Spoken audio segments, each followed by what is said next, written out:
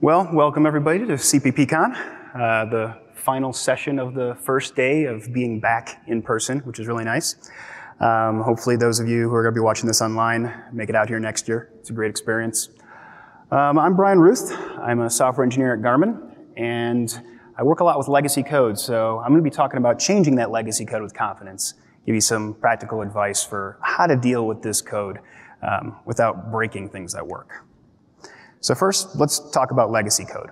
So the first thing that most people think of when they start thinking of legacy code and are faced with problems in legacy code is, we can start from scratch, we can rewrite this, and we can do a lot better than we could last time. But legacy code has value. It works. It's been out in the field, it's been doing what it's been doing for years, maybe even decades. It may not have tests in the unit test sense of the word, but it's been tested because it's been used for so long. The code itself is going to document all the decisions and problems and things that have come up throughout the years that code has been in use. And it's currently making the company money. So to go in and just to rewrite everything from scratch, you're taking something that is making the business work and you're betting that you can do it better and not make any mistakes. And another thing to keep in mind is, yes, there may be bugs in your code, but some people may rely on those bugs. Those might be really important features to some of your users, and when you go and fix them, it might actually make your users unhappy.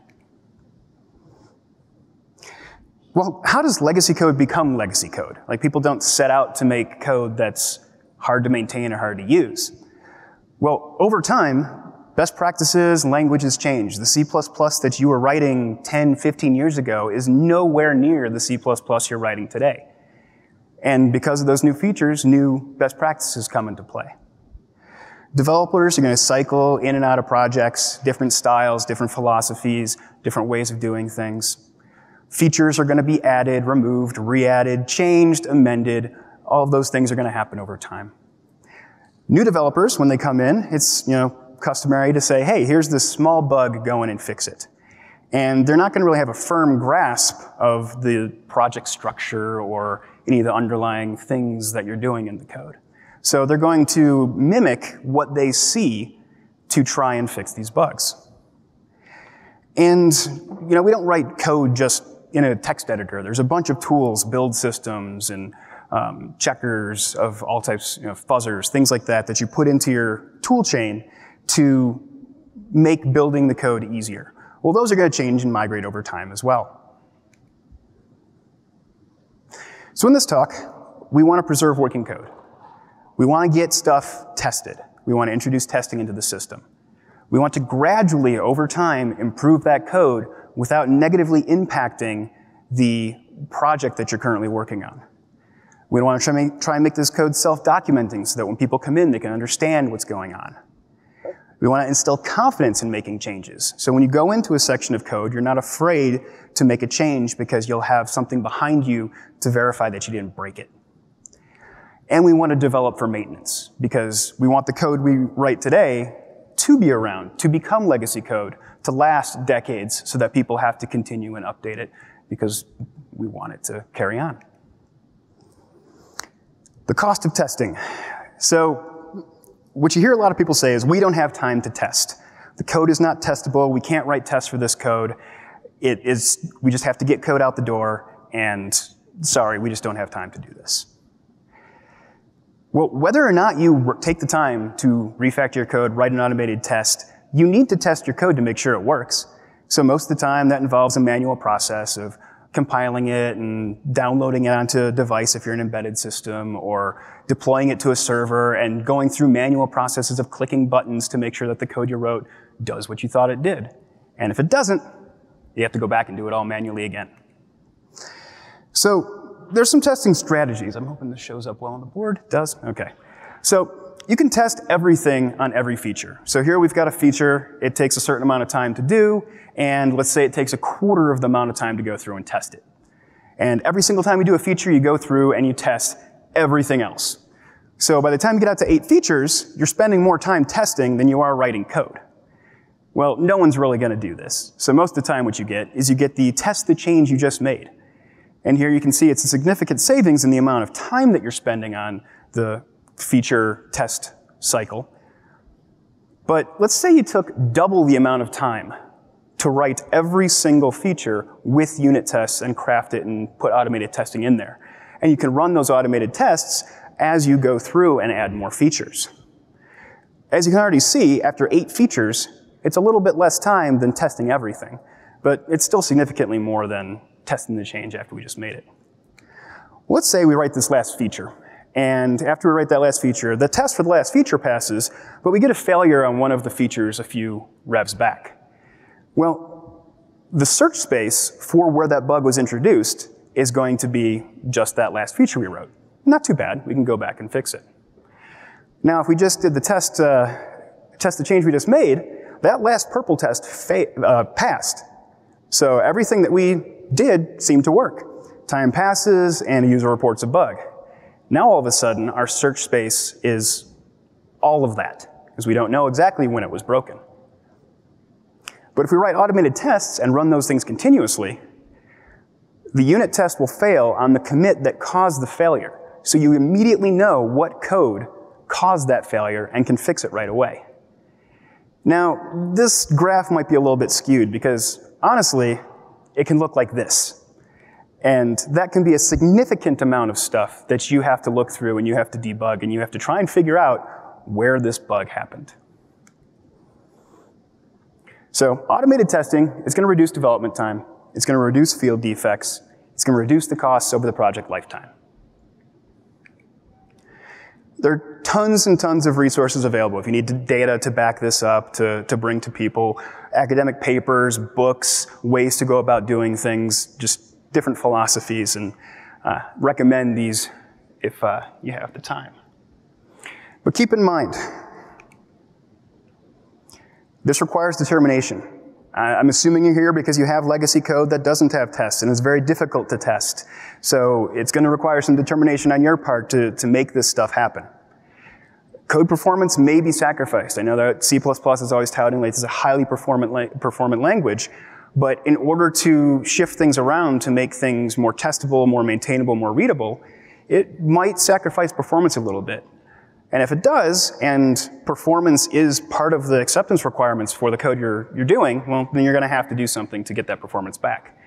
But for a lot of the code that you're going to have to manipulate, you can probably sacrifice a little bit of performance to make developers more efficient. You're going to fix other people's code. People are going to not create new tests for the code that they write. They'll just make sure that the old tests pass. You're going to own the changes that you make. So if you go in and you're the person who introduced testing in here, you are now the testing person. So when people have questions or issues or problems with testing, you're the person they're going to come to. Soft skills are going to be required. This is not purely a technical challenge because you're going to be working with other developers. You need to get people on board to start doing this with you and help you move forward. And everything is a judgment call. I'm going to give a bunch of different things throughout this talk that we're going to, ways you can go about doing things. But it's all going to be a judgment call based on what you currently have time for, what your current tasks are, what your goals are in refactoring. So keep that in mind. And this never ends. So just because you're spending all the time in doing it now, this is something you're going to have to keep up with over time. It's not a one and done thing. This is just a mindset change in how you deal with code. Can't we just use tools? I've been asked. Like there's automated refactoring tools, automated source tree tools, clang tidy, format, debuggers, resharper, things like that all exist to help with tools. The problem with tools is not everyone's going to use them. There's some developers who have a completely tricked out system with all of the different tools and plugins and all these different configurations run on every single commit, but not everyone's going to do that. Some people are just writing in Notepad. Not all code's going to work with them. So the tools aren't necessarily going to support C++20, C++23 right out of the box. And if you start using that code's not going to work with the tools. They require maintenance too. So if you've got a build system and the build system upgrades and there's some changes to the version of Python it uses or whatever, these are things you need to maintain as well. They can be intrusive or leave artifacts in code. So like clang format, if you want to not format a section of code, there's comment artifacts to say, don't format this section of code.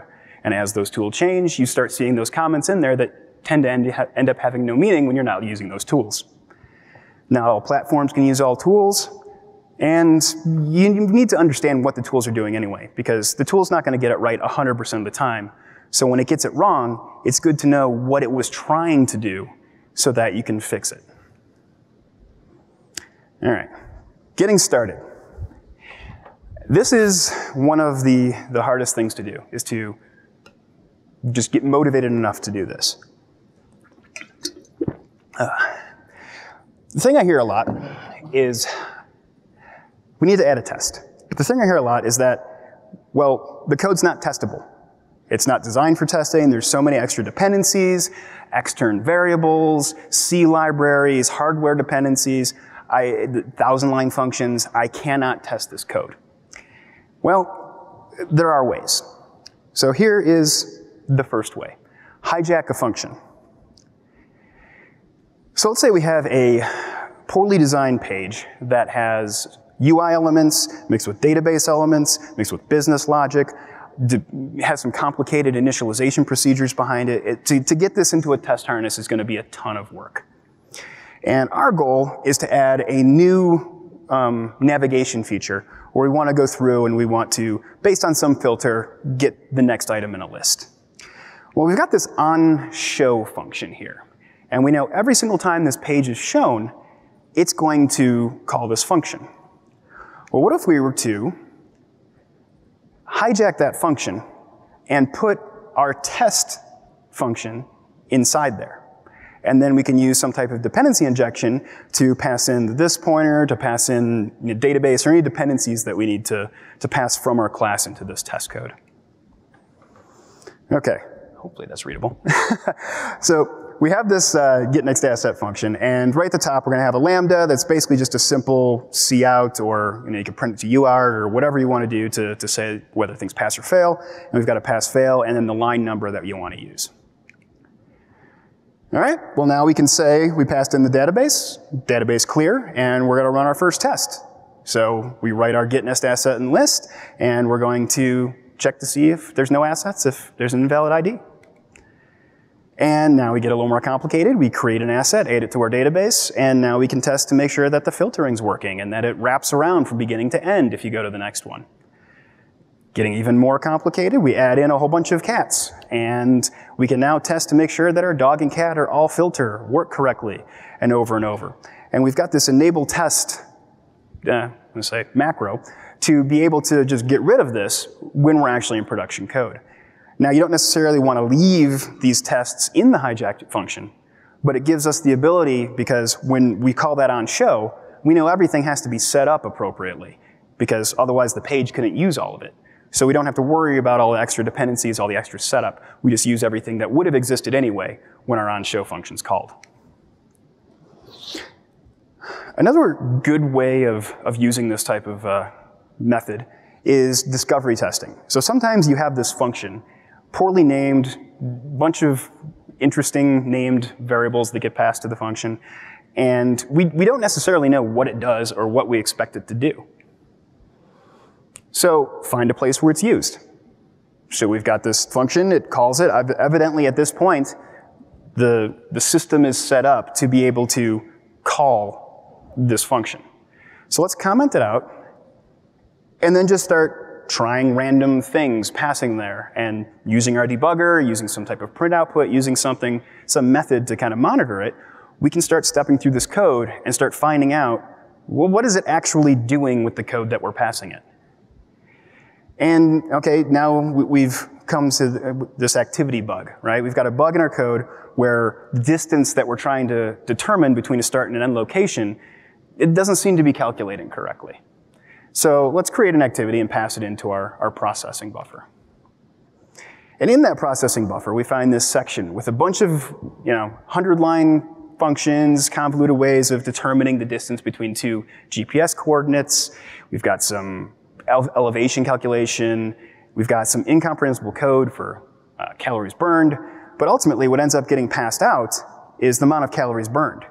We have no method of determining whether the calculation of the distance is correct.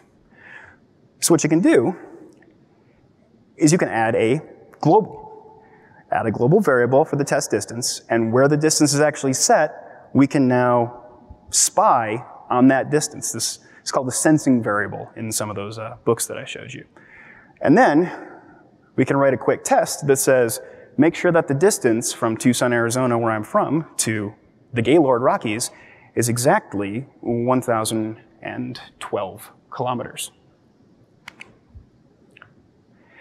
Okay, so that's the down and dirty way of getting a test in there. It's not something that you're not going to be running it automatically. It's not something you want to have lingering around in code for a long time, but it's a way to get in there and verify that your code you're writing is doing what you expect it to do. So let's say you have a little bit more time. We're going to add a new main. So I work a lot in embedded devices, and we have desktop simulators for all of our devices. So if you've got some way of running your code on your desktop, there's going to be some method to hijack the main function that it's using. So I like creating some location in my project tests, and then you create a test package and a build manifest. You essentially make a complete copy of your simulator or whatever you're running on your development system. And you make just a separate extension of that to house your testing stuff. And I like adding a build flag for saying, hey, this is a test build, and they'll come in handy later. So we're going to enable that build flag and make sure we copy all of the flags that the simulator currently used. We're going to create a new build configuration, and at this point, you can build the product. And really all you ended up doing is rebuilding your simulator. And you can run it, make sure everything works just as the simulator did. But there's a reason that we use the simulator. It has all of the dependencies compiled in there already. You don't have to go through and try and pick and find dependencies and break dependencies throughout the code. It's all in there already. So you can start building up based on that. Now we can add our test framework, add that to the manifest, and set the appropriate configuration flags. Now, one of the flags that I point out here, this is just kind of the way that we set the flags, but is the Google Test entry point. So most test frameworks, Google Test, Catch2, stuff like that, have a way, they either define their own main or they allow you to define a separate main that you can then start off the tests. And that's going to come in handy because when we hijack the simulator's main, we're going to use that unit test build to conditionally compile out the main of the simulator. Now, there may be more things going on in that simulator, at the simulator's main, than just, kicking off the simulator. It may be some initialization that it's going to have to do, objects it needs to create, globals it needs to create. There may be some teardown stuff that you need to do. So, like Google Test has this test environment that gives you a setup and a teardown, which will give you the opportunity to do that stuff in your tests. And then kind of the boilerplate run all tests, and we're good to go. So now let's write our first test. This is basically just to make sure everything's compiling. So we got our first test, expect true, false, build it. I'm using WAF. It's a Python-based build system, but any build system will work. And go out and run our unit tests, and we have a failing test. Well, you can build off it from there. So now we've got everything in there, and as you start adding things to the tests, you've got all those dependencies so you don't have to worry about breaking them. But the best way to go about doing it is bottom-up testing. Because when you're doing that hijack main tests, you're not really forced to refactor the code to make it so that you can insert dependencies and move code around and clean things up. You're relying on the existing framework. Ideally, you'd want to do a bottom-up test.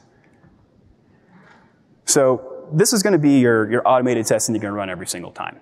So you want to start out the same way we did with the new main, create your build configuration, set your flag, add the test framework. But then we're going to have, in the files we're going to compile, we're going to have a separate testable and non-testable section. So every single time we have a translation unit, a C file, CPP file, that we want to start testing, we can start moving it up into this top section. And when it's up there, it's going to compile that code, but it's not going to compile everything else. So you'll have a very good delineation between what can be tested and what can't be. And then it's kind of, you get into this bottom-up testing workflow. So you're going to pick a function that you want to test, and you're gonna add a test. And then we're gonna just see if it compiles. So you move that file up in there, call that function, does it compile? Odds are it won't. At that point, you kind of gotta do whatever you can to make it to compile. So stub out functions, create local create variables at the top of your test file, stub out dependencies, just do whatever you can to get it to compile. We'll deal with those things later. Once you get to compile, now you need to get it to link. Same type of thing, stub things out, make sure that you can get everything to link, and then sometimes after it starts linking, you'll have more compile errors. That happens, but just keep repeating this loop. So once you get everything to link, then run it. Does it crash? Well, maybe you stub something out, set it to a null pointer, it needed to have a value in it. Keep going through there until it doesn't crash. So at this point, the file that you're testing is really messy looking and has a bunch of junk in it that you probably don't want to have there permanently. But we'll deal with that in a little bit. The next thing is to take a look at your tests. Make sure all tests meet your requirements. So that the point of writing this test, did you accomplish that point? If you did, now take a look at the tests. It's really common to just copy and paste a bunch of different tests to have the same preamble in the beginning before the tests happen. Refactor that to make it a little bit easier to read, a little bit easier to understand. And then this is kind of the judgment call portion. It's like, are you done? It depends on what your goals were. Okay. Next is going to be dealing with those dependencies. There are many, many, many ways to deal with dependencies. This is just going to be a few of them that I've dealt with over the past few years. So, yeah. All right. Easiest thing to do is just add them to the project. As long as they're pretty isolated, you don't want cascading dependencies. So a lot of times there's like a common utilities library or a common header that a lot of the code in your company uses. Go ahead and add it in. It's pretty common that that's going to be used everywhere. But you also want to make sure that the dependencies are lightweight.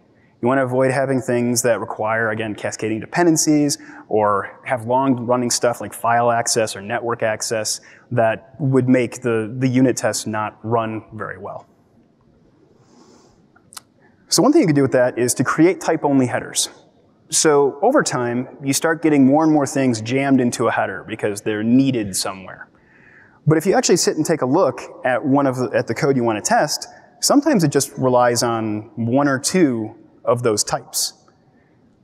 So something you can do is to just take the types that you need to define in isolation, move them into just a types file, because you don't need to have anything behind it, you're just defining a type. Include that in the code you want to test, and then modify the existing public header to just forward to the other one. So now you'll be able to include your enumeration that you have there without having to bring in all of the other dependencies that other public header had, because you're not going to use them. Stub out what you need. So here we've got something that depends on the file system. So we're testing out our backlight timeout, and we want to be able to save the timeout time to non-volatile memory. Well, that requires the file system, which has disk drivers and maybe JSON parsers or whatever, but it's got this error code, data tag, and the write function that we actually care about. Well, create a separate file that's in a stubs directory. Don't actually include the file system HPP from the library. We're going to create just a small stubbed version that we're going to use in our library. And that is going to have just the error code, the data tag. It's going to mock out the ID to an integer, and just have a really simple way of reading and writing tags.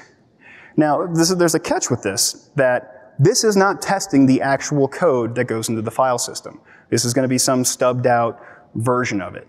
But the idea here is kind of the same idea behind mocking, is that you're just getting enough information to mimic the way this code works. And you can hopefully depend on the existing file system stuff to work as it's supposed to. Isolating globals. A lot of legacy code likes to have just variables that are accessed everywhere. So instead of having getters and setters and things like that, it just uses extern variables. And in this one, it's a little bit more insidious because there are two definitions of that next window. And where that definition is actually made is dependent on some build flag. So as you're going through and trying to figure out, there's a bug in where this variable is set, there are all these different locations where the raw variable is used throughout all of the different code here. So write getters and setters. So getters and setters are going to first find the common code that everything is going to use. So something's going to be compiled in every build configuration, and you would define it there. Create a getter and setter that simply just returns your next window. What that's going to do is it's going to limit, it's going to create a choke point. So all of the different ways that someone can set it, they're going to be able to, they're going to have to set it through this function. So it's going to be greppable. It's going to be something you can search for. So instead of just searching for the variable, which is just going to be everywhere the variable is mentioned, and it's going to allow a place where you can put a breakpoint or put print statements or something to that effect so that you can reason about it better. Testing with time. So this is something that we run into a lot is, well, I have something that's very timing critical and timing dependent. How do I write a test that goes and mimics that? Because it's critical on the way the time works. And I'm using some low-level, operating system or custom-built real-time clock that uses a bunch of C code with git tick. Well, here we've got a backlight manager, and it's got a background thread that just keeps getting the time, and after a certain amount of time of the backlight being on, it wants to make sure that that backlight turns off, right? And they got calls to got tick right in there. So if we could modify this, we could go in and just make a separate, get time function, and then for our tests, we can just override it. But for the sake of argument, let's just say we cannot change this backlight manager. This is not code that we're allowed to touch. So how do we test the time? Well, the first thing we can do is create a new testing header. And we need to have the extern C there because that's a C API, so we need to make sure that the linking for the git tick that we're going to be implementing in our CPP file is linked appropriately because other code may require it to be non-mangled. And then we create a new test CPP file that includes our header, and we also have our test, all caps, _ set tick. I like capitalizing test in front of it, so if you ever see that in production code, somebody's using some code they shouldn't. But all it really is going to do is have a time in the background, and we can set and get it. Then you can utilize your unit test build flag. So in this build system, we say, hey, if we're doing a unit test, we want to link against the dummy test version of our timer. Otherwise, if we're not doing a test build, just link against the existing C API that we're using. And then that allows us to do this. So we have a start time. We're going to set our tick to our start time. We're going to create our backlight manager, BLM, and we're going to say, after 1 hour of the backlight being on, I want it to turn off. We turn the backlight on. We increase our time by just under an hour. Make sure that it's off. Make sure that's still on. Increase our time so it goes just over an hour. Set the time, and it should be off. And if there's a little bit of delay on there, you can, since this is running on a separate thread, you can throw a little sleep of a few hundred milliseconds or whatever. But the idea here is we don't have to wait the hour to make sure that the backlight turned off appropriately. The scout rule. This has been worded many different ways, but as far as I can tell, this is the original way it was worded. Try and leave the world a little bit better than you found it. And this is more geared towards campsites and trails and stuff, but it's appeared over and over and over again in programming.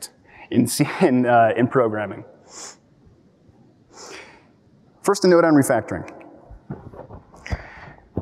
Do not refactor and add new functionality at the same time. It is very easy to get into that trap and spend hours and hours and hours going through code, and oh, I can just go and fix that, and oh, that needs to be moved around. And you look up at the end of the day, and you go to make your commit, and there's 30 files changed, and there's no way to tell what's the new code, what did I modify, what really happened here. Not only is it going to make it hard for you to see what's going on, but if you do code reviews, which you should, the reviewer is not going to have any idea what they're going to be looking at. Always commit working code, even if it's not the final stuff you want. Most of us nowadays are using Git or some type of version control system that allows you to commit things locally. Take advantage of that. Anytime you make a change that compiles, or you make a change that you like, or you want to start going into a different direction, make a commit. There's no pain in doing that locally. make one change per commit. Again, this is going to be something that's just going to make it easier to see what's going on with the code versus having to kind of split out multiple things in your commits. And give yourself a time limit. It's very easy, again, to just get lost in the code. And Slack has an awesome feature where you can remind yourself after a certain amount of time to stop doing something. Or you can set your watch to give you a time limit. But by giving yourself a time limit, you're going to make sure that you keep your mind on the task that you're actually supposed to be doing, which is developing this new feature or fixing this bug, and not spending time refactoring and moving code around. At the end of your time limit, create a new branch locally, commit this code, and you can come back to it later. New code should be tested. As you're writing new code, make sure you have a test around it. You can use something like sprouting functions or sprouting classes, where instead of writing the code inside the function or inside the class that you're actually using, you can create a separate class, write all of your tests in isolation, create this code in isolation, and then integrate that as a member into the class or as a function called from a larger function. That way you can start moving more and more stuff to testable code, and you're not contributing more and more to the bloat of the existing stuff. Data accessors. There is a CPP core guideline to avoid trivial getters and setters. Now, there's a note in there that basically says trivial is up to the user. Another one of those it depends type answers. So we have a data-only struct. It's a position with a lat and longitude. That is a perfect example of something that, yeah, you don't necessarily need to have getters and setters. You could have getters and setters to verify that they're valid latitudes and longitudes, but for the most part, you're just going to be passing this around as a data-only struct. That's fine. Nothing wrong with that. If I saw it in a code review, I'd let it go. But then you build on that over time. So now we've got a packet for geofencing, and that's going to have a GPS type in there. But again, it's a packet. It's just public data. There's no need to have a bunch of complicated functions or things like that. Well, now we've got this. And then this packet is now part of a weather packet. It's another packet. It's going to have just public data. There may not be anything we need to really check on that. It's just passing around a struct.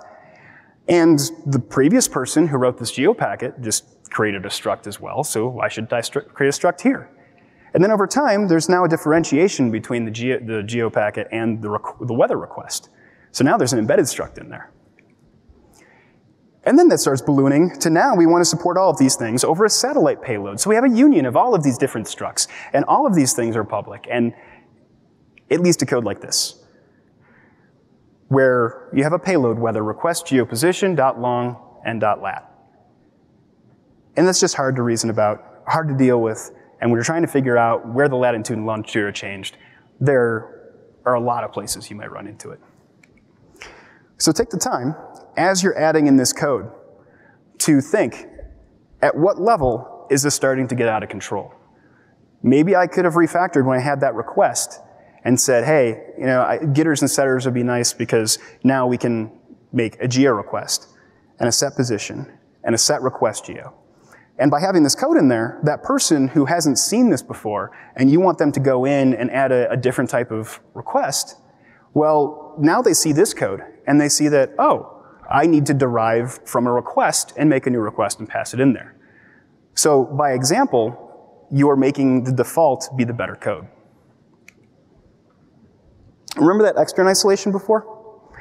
Well, we said before, it's a single definition. So now we have one place we can look for everything. It's going to prevent accidental change when you're reading that variable. The whole double equals versus equals thing. You're going to have the ability to add diagnostics to that code. So anytime that's changed. So if you don't have something that has a data point or a data breakpoint when data's changed, like maybe you only have UART output, or maybe you don't even have that, now you can add diagnostics to the code. You're going to reduce the locations where it's changed, so you're going to kind of limit the scope of where you have to look.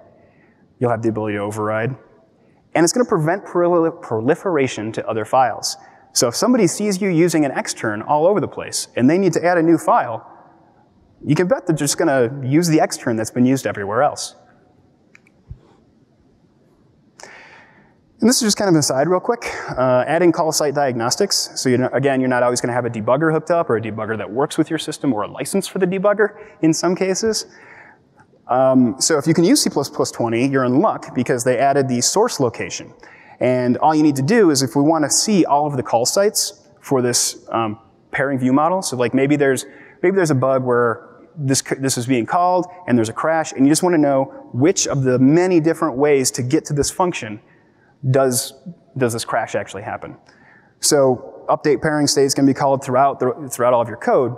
If you modify the actual function and just add a default argument with the source location current, and then in your backing file, we take that source location and we print out the file name and line and everything. You can leave all of your other call sites alone. You have to recompile and relink, but you can leave all your other call sites alone. And that source location current actually grabs the current file function line number of the call site of where it's being called. So you can track where it's going. And for those of you who can't use C++20, there is a little hack you can use with macros. So this is going to require you to change the name of the actual function. So here we've got to change it to update pairing state temp. And we create a separate function that's update pairing state log, which is going to take your whatever functionality you need to forward, and it's going to return whatever functionality you need to return. And it's going to take the file and the line number. And we're going to print that out, and then we're going to forward it on to the actual underlying function. And then we're going to have a macro that's going to replace all of the call sites with that update pairing state log state file line. Now you might wonder why have the macro with that, why not just have a file line as default arguments to that function like we did with the previous one? It's because the file and line macros are going to use the file and line of where they are. So you will get the definition site of the function, not the call site. So having the macro makes it so that the call site gets the line and file number. Use public functions, even in private. How am I doing on time? Oh, great. Okay. So we have this VHF device. It's going to have some member functions, and throughout the life of this code, more and more code is going to be using this update rate. And it's going to be checked and set and read all over this CPP file. And the more code that does it, the harder it is to know where this individual variable is being changed, where it's being read. And even a harder thing about this is we have these public functions. So these public functions that we have for getting and setting and checking to see if it's asleep, they're going to be the ones used by people who are using this class. So we might have some things in there to make sure that the update rate is a valid update rate, or that it doesn't go over a certain threshold in certain instances. And if somebody's going to come in and add that functionality, they're going to add it in the get update rate. They're going to add it in the set update rate.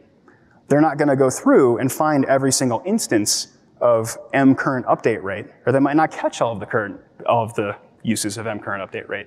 So there's going to be some instances where it's set and it's missed. But if we go and we replace all of that direct access for those members with the public functions, we're now creating another choke point where all of the changes, all of the sets, everything is going to funnel through these functions. And any maintenance, any bug fixes, anything that's done to these public functions, we can automatically take advantage of in our private member code. So what does this gain us? Well, again, you get a single path for all internal and external callers, so it's easier to test, easier to reason about the code.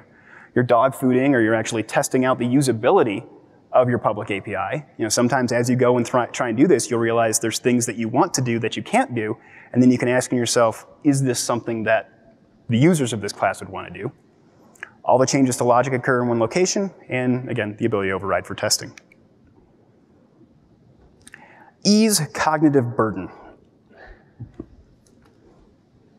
Ugh. As somebody who maintains code for a living, reading code is very difficult. And figuring out what code does, while possible, is maybe you spend more time reading code than you do actually writing code. So you want to make it, when someone's reading your code, that they don't have to think that much. So you've got this giant function, and you think your bug's in here somewhere.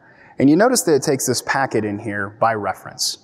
So we need to find out somewhere in this giant function where this packet's being modified. And we see these functions kind of a select few of them that are taking this packet as an argument. Well, let's make that packet const and just see what happens. Well, the first two failed, but the last one compiles. So as we're looking through and reading this function, any calls to set notification, we can just ignore those because it's already const and it's not going to be modified in that packet. So let's dig in a little bit to those other two functions and let's make those const. Well, it looks like the calculate bark rate passed. So we don't have to worry about that anymore. So we can focus in on that validate packet because that seems to actually modify the packet.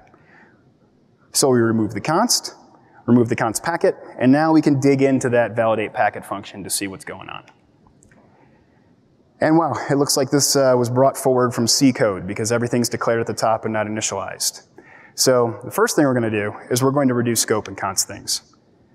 So let's find the first location of where all these are located, add some autos in there to make life easier, const everything out, and then compile it. All right, it looks like the bark count is actually going to be modified at some point. So now we could ignore those other variables that we const out. So again, we've decreased the amount of cognitive burden to find out where things are being modified. Because once something is const, it's const. It's not going to be changed. So we can go back, change that back, and now we know what we're looking for. Document understanding. So you spend time going through this code, and you need to figure it out. So for this particular set of code, I'm adding a point to a course. And the second variable there is a track point count. And I see it used there compared to 0, see it used there compared to greater than 0. Well, track point count, that doesn't seem like what it's doing. So after spending some time working with it, testing it out, see what's going on, you realize all that code is actually telling you is whether I need to reset my distance calculation or accumulate to the existing distance calculation. Well, now that you know what that code does, take the time to go in there and make it so the next person who has to look at this code doesn't spend half the day wondering why when they pass a track point count of 72 that the 72nd track point doesn't get set.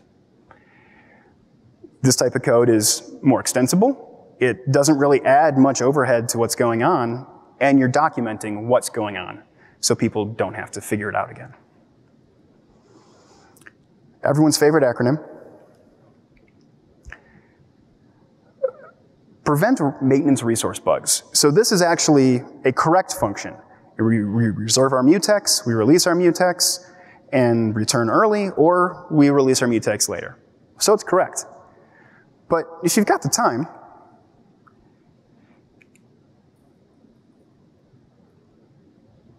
make it so that the next person who may add something to this function won't accidentally forget to release it. By doing this, you're ensuring that under maintenance, anybody who's going to modify this is not going to have to concern themselves with it. So you're preemptively preventing a bug with very little extra work. And over time, you can actually move this into some common header, and then everybody might start using it. Because when they find they don't have any deadlocks because of this, they might be happy. Recognize algorithms.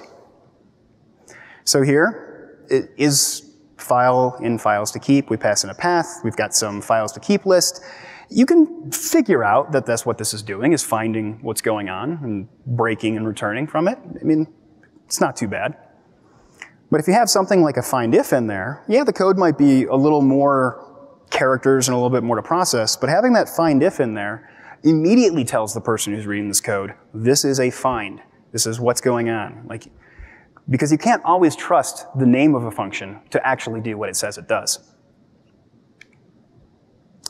Boolean arguments. So this is going to have a Boolean argument for isActivity, right? Whether activity is true or false. But we don't know what the false is, right? Like, okay, if it's true, it's an activity, but what is not an activity? So once you figure that out, you can now switch it over, again, to an enum. I'm a big proponent of switching things to enums when there's a finite number of things. Like Booleans, true and false, those are more conditions, not arguments. But a nice thing about having this is now, if somebody needs to add a new type, they can just add it in there. And it isn't going to affect the existing logic. So if you have that Boolean in there, throughout all of the code where it's checking to see if the Boolean is true or false and doing different things based on that condition, if you add a third thing that's another Boolean in there, well, that's going to require a lot more finessing of the code on the back end. And even all of the spots that use that Boolean may have to be touched. Or if later on you convert it to an enumeration, like maybe it's going to require a lot more work. But by doing this, places that don't care about this new track aren't going to have to be touched, because an enumeration can just keep getting extended, and only the new stuff that need to worry about these new things need to actually handle it. I love this quote by Martin Fowler. Any fool can write code that a computer can understand. Good programmers write code that humans can understand. And that's really the point of all of this, is because just because the code works on, you don't want to write once code. You want to be able to maintain this code and modify this code and bring everything forward over time. You want more people to contribute to this code. You want to be proud of what you're writing. And the easiest way to do that is just tell a story with your code, to be able to have it be a narrative that someone can read and understand what's going on and understand what the program's trying to do. You're not just telling the computer to convert words to bits. So, to sum up, take the time to write code for maintainability. It's going to help your company move quicker in the long run. It's going to ease the cognitive burden of people who have to maintain the code, even if it's yourself sometime in the future. And you need to lead by example, because, like I said, this is a lot of work. And the better example you can set in the code, the more new people who come into the code, they'll be able to see a better way forward and not just keep propagating the legaciness of the code. So with that, any questions?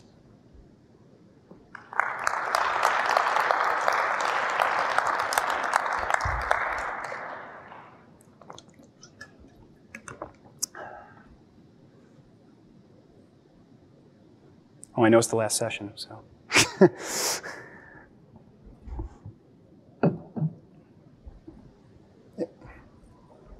Thanks for the talk. So you talked a lot about adding tests to legacy code. Do you have any strategies for making it so that those tests don't then stop you from doing other refactorings, because now you have a large number of tests that are inserted in various locations and rely on various esoteric setups? So it's not a long-term solution. Like, the point of having those like hijack a function tests isn't necessarily to make a long-term solution for testing. The point of that is to make sure that the code that you are writing is doing what it's supposed to do. Like, that is a stopgap solution. So that's one of those things where you absolutely have to get something done, like you don't have time to do any refactoring, or it's a monster refactor, and you just really want to verify what you're doing is correct, or you want to figure out what's actually going on. So I do not recommend keeping those in as a long-term solution. It's just a stepping stone to get started down that path. So then what's the goal to progress after that? The goal to progress after that is to start doing the refactoring, to start moving things out. So like, break out that section into a separate function, make that function testable. So this is the answer to this is not testable. Like, everything is testable. Thank you for the talk. Talking about these big legacy systems, what is your take on the integration tests? Because you were mostly talking about unit tests. I can provide the example. So the kind of integration tests where you control and can feed the specific looking like real input to the system and record the result. And later on, you probably can modify it, refactor it, and compare if the results stay the same on changes. Mm-hmm. Yeah, so we actually have, I work with VHF communication between different devices. So to test communication between VHF devices is kind of a difficult thing to do in like unit test frameworks and stuff.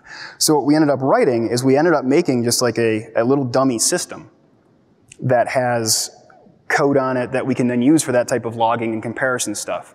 So we can do real things back and forth and send commands back and forth over VHF using this little dummy system. So it's a separate little hardware thing you can write.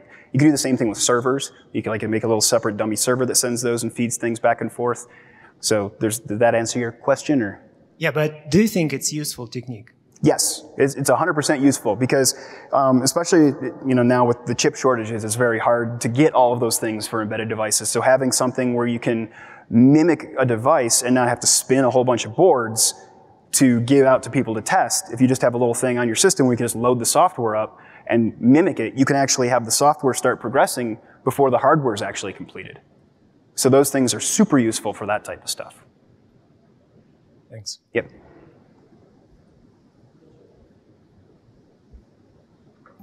When you're adding new tests to legacy code, and naturally when you write new code with a test-driven development approach, it's easy to come up with the test to write because it's the features you want.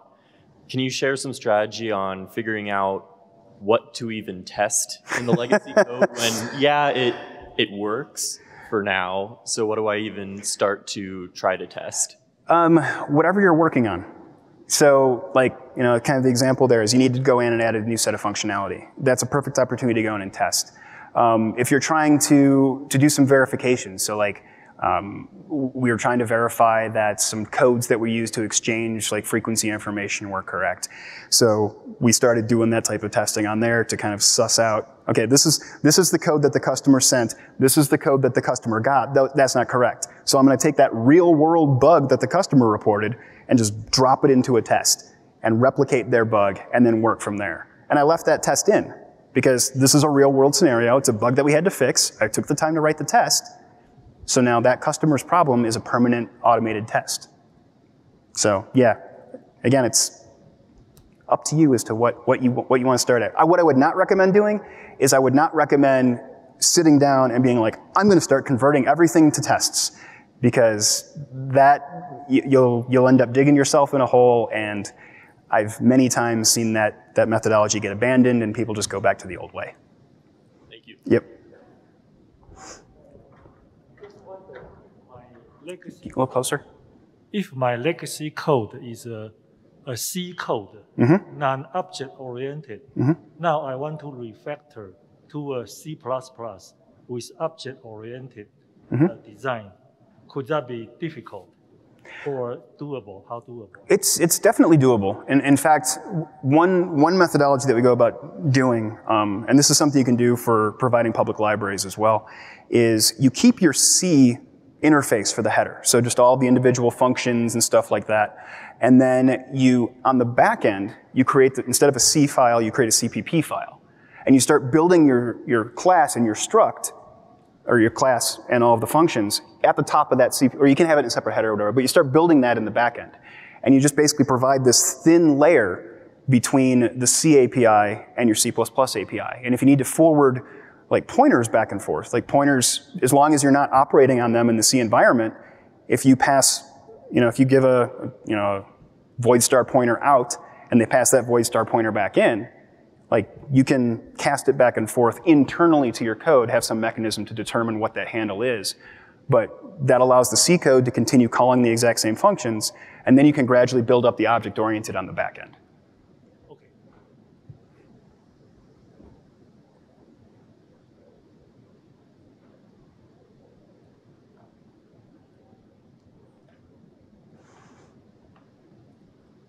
Okay, there's no other questions.